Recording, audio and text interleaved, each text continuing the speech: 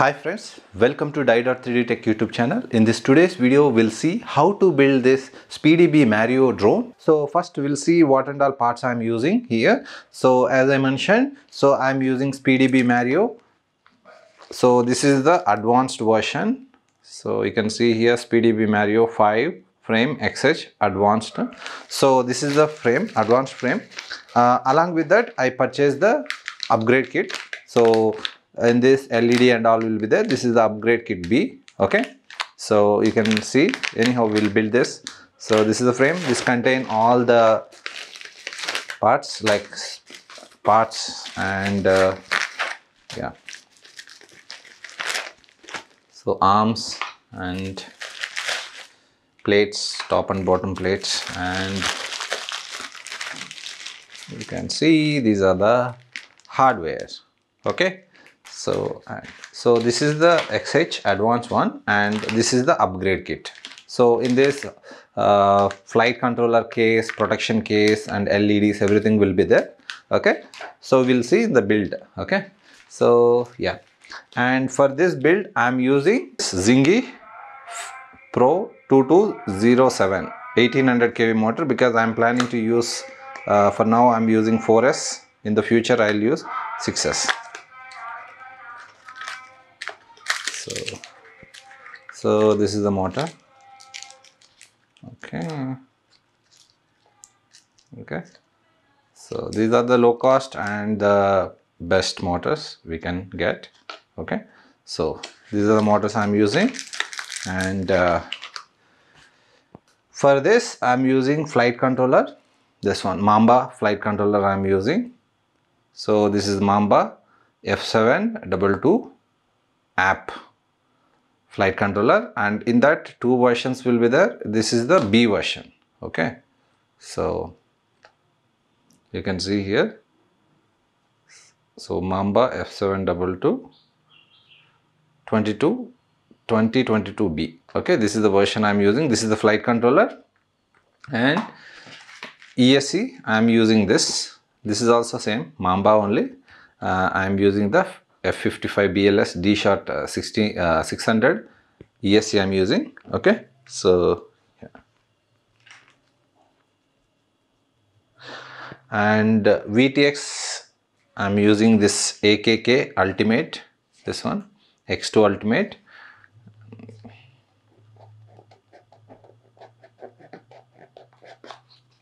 This is the one. Okay, this is the VTX I'm using, and camera I'm using Foxer Toothless 2 Mini half-inch sensor. Okay, FPV camera. So this is the one I'm using. Okay, next I'm using this Foxer M10Q 180 GPS with compass one, and this receiver I'm using JEP RC one. Okay, JEP RC dual antenna one I'm using. Okay, so dual antenna receiver I'm using.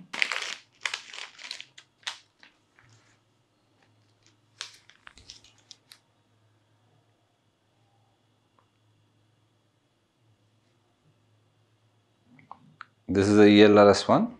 Okay, so dual antenna one. 5-inch propellers. Okay, T motor 5-inch propellers I'm using. Okay, yes, that's it. So what I'll do now, I'll assemble this frame, and okay, and I will solder these motors on this ESC, and I'll be back. Okay, so ESCs, and for the flight controller, camera, receiver and VTX. Okay, everything I will solder, then I will be back. Okay, you can see the process how I am doing that. Okay, so now I'll assemble the frame. So this is the bottom plate. So these are the arms. So how these arms will come here, see, you can see some holes in this area. Okay, so here 1 2 3 and here you can see 1 2 3. This is where arms will go. So that's very simple. So it should be like this. Okay, then on top the other arm will come like this. Okay, same thing will be here also. Okay,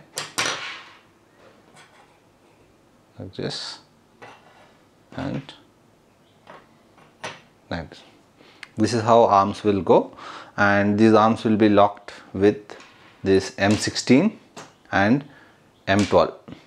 Okay, so two M12, so one M12 will come here, one M12 will come here, M16, one here, one here, one here, one here, like that. So then you place the screws, then you can place this middle plate, so on top of that. Okay, then so these screws will come on top, right? So that is where you will place the spacers, like these spacers. Okay, you can place one here, then one here, and one in the bottom, like that. Total 6 spaces will be there. So that's how you need to place it. Okay, so I'll just show you how it looks. Yeah, so first you can place the M12 in the center.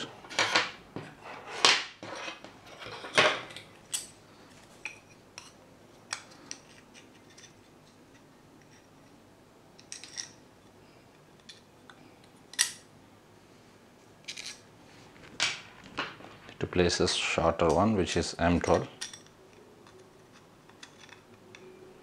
Like this. Then this will come on top. Okay, then here M16 will be going here, and one more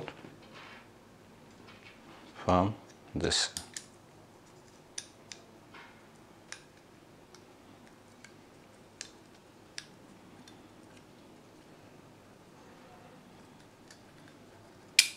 Like that.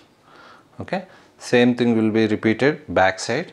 So M12 here, M16 here, then on top this plate will come, so like this. Then on top these spaces will go, one here,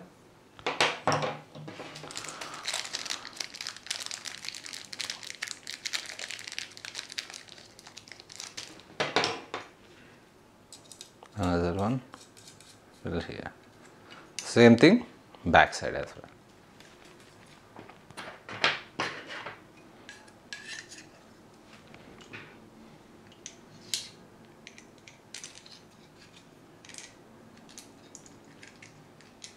Okay, so this you do before you place.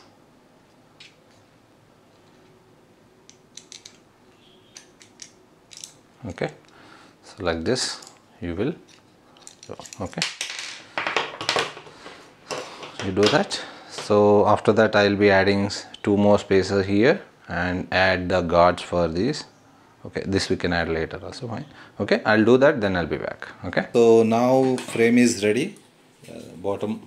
Almost frame is ready. So and this is the camera mount. So this is also ready. You can see here I placed the camera. Okay, so later I will connect this plug. Okay, so now frame is ready. So before we place this top plate, we need to add the flight controller, motors, everything. So now what I will do, I will solder the motors on ESC, and I will connect the ESC with flight controller. So again on the flight controller I will connect GPS and ELRS receiver and VTX and camera. So all I will solder, then I will be back. So now we need to solder these motors on this 4-in-1 ESC. So yeah, here you can see the numbers. This is 2, motor number 2, and 1, 3, 4, like that. Based on our motor layout, we just solder these motor wires here on this ESC. Okay, so just measure the length how much you want. So cut it till where you want, like this. You can cut it till here, like that. All motors I will solder on this ESC, then I'll be back. Okay, so I'll do it for all motors. I just cut to this length and I will solder everything on this 4-in-1 ESC. Okay, so I'll do that, then I'll be back. Okay, so I finished the soldering of this ESC. 4 motors I solder here, and here the XT60 connector is here, and this is the antenna for VTX. Okay, so this I placed here, so like this. Okay, so now what we need to do is we need to make sure that everything is proper. So for that, first we need to connect the battery and check it, so everything is proper, so there is no short, some problem here. So we can identify that by connecting to battery, but it is not suggested that directly you connect the battery. First what you do, you use something like short saver. So this will help us to identify if any shorts, okay, in the pads, so that it won't burn the motor, and is there any fault in the ESC also, it won't burn the motor, so it will stop power. Okay, so I will check this. So I am using this V-Fly short saver. So this is very easy, just you connect one side here. Okay, so other side you can connect the battery here. Okay, so it's always better you start with this. Now you press this button so that it will send the power. If any short is there, then it will shut the power here. That means it won't send any power, it will stop it. Okay, it will cut the power. So now I'll press this. So you can hear the motor sound. There is no short. If any short is there, it will turn red. Okay, so currently there is no short, so everything is fine, proper. Okay, so yeah. So yeah, this is what I did. So now let's see this flight controller thing, so how it is. So yeah, so this is the flight controller. So I soldered everything. So you can see here, this is a GPS connector. So how I connected, I'll show you the picture here, so you can follow that. And this is the receiver I connected here. This is the ELRS receiver. Okay, so this is the ELRS receiver I connected, and these are the LEDs, and this is for VTX cable, and this is for the camera. So everything is connected. So this is the power from this ESC to this. So now let's see if there is any short in this, will identify. So make sure it is fine. First check this one, then you connect this to this, then check it. Okay, so now I'm connecting.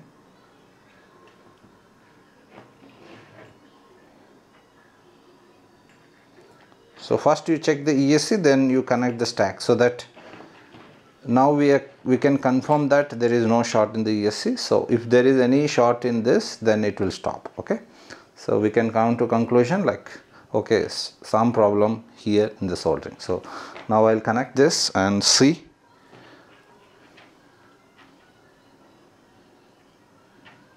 Okay, so I'll press this button.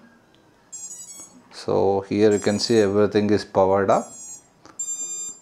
Okay, yeah, so now everything is fine. So now we need to place these things on the frame. So how you can place, I'll just show you. So yeah, so in the upgrade kit B you will find this stack protector. So place this one here.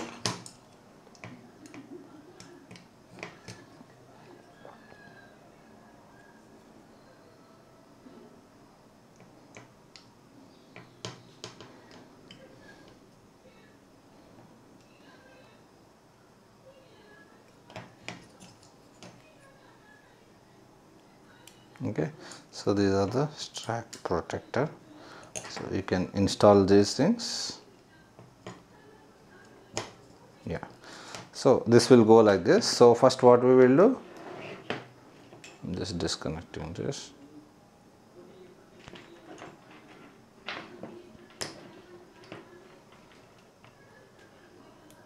Okay, so you can see here capacitor is there, so this capacitor will come here.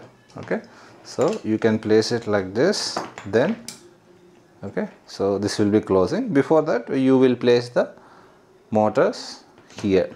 Okay, like this. I'll just remove this. Okay, so like this, then all these motors will be soldered here. I mean mount using mount screws like this. On top you will place this one. Okay, so you can see the direction orientation, place it. Okay, then you can place remaining parts here and give the connection for the camera, GPS and VTX, everything you will give it and place it. Then we'll close the top cover. Okay, so I will do that, then I'll be back. Okay, so now everything is done. So you can see here GPS placed here. Okay, you can see here GPS is placed here, and this whole setup came in the front by attaching through these screws. Okay, and this is the camera, and yeah, this is where you will connect the X360 connector, and these are the antennas. So from here you can see your receiver light.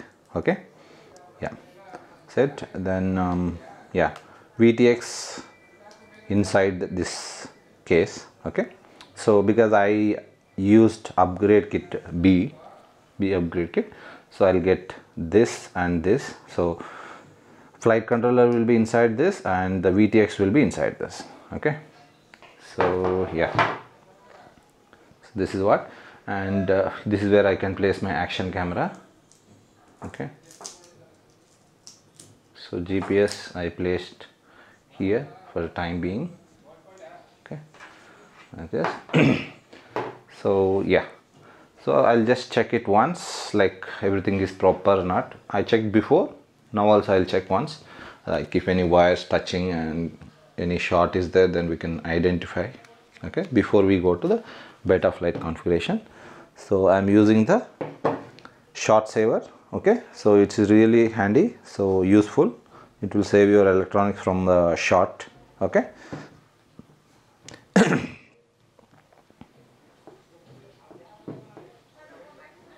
so I connected. Now I'll press this button so that it will send the power. So yeah, it's fine. So now we can go to beta flight and we can configure this. Okay, so we'll see how we can do that. And yeah, maybe you get a doubt like how you can access to USB. So you closed everything, right? So we closed everything. So you can see here,